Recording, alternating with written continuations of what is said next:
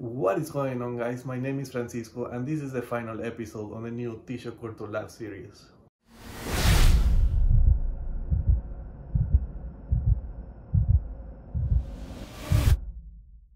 Let's start with my office. This is where I spend most of the time editing videos and answering questions.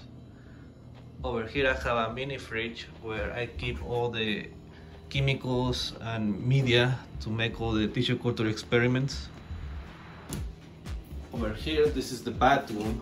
There is nothing special, but I want to show you because this is where we keep the pressure cooker to make the media, and the reason for that is because we have the exhaust fan to take care of all the vapors coming from the pressure cooker. Over here, this is the lab.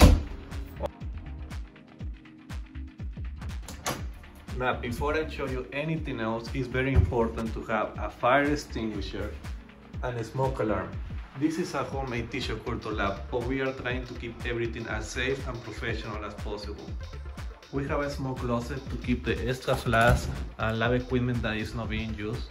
Right now it's a mess, but we're still trying to move things around. This is the tissue culture 2 shelving units. There are actually 3, but instead of having 6 shelves, there are 8 shelves. This is more space efficient, allows us to keep more plants. All the lighting is 20 watts LED. They are connected to a timer for 16 hours.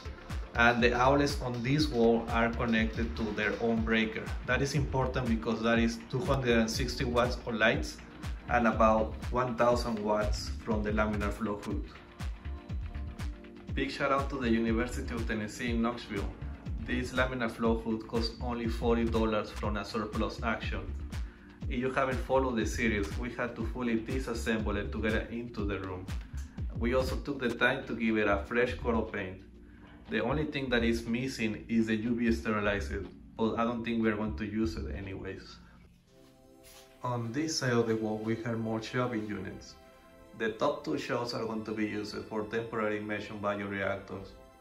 These 2 will be for experiments. We have different types of flasks like baby food jars, 250 milliliter jars with a filter, magenta boxes, 500 and 1000 milliliters.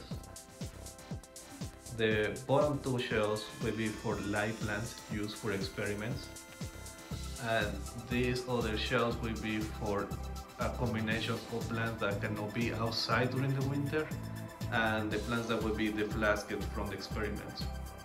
The lights are also connected to a timer on an outlet from this side of the wall, which is connected to a different breaker separate from the ones on this side. That is important so we don't cause any issues overloading any of the electrical outlets.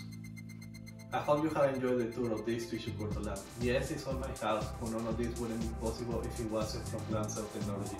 So to make it official, I got this.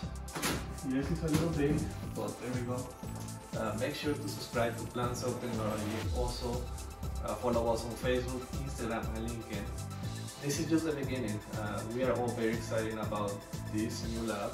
It's going to allow us to make a lot more experiments, more educational content for all of you. And anyways, until next time, my name is Francisco, and goodbye.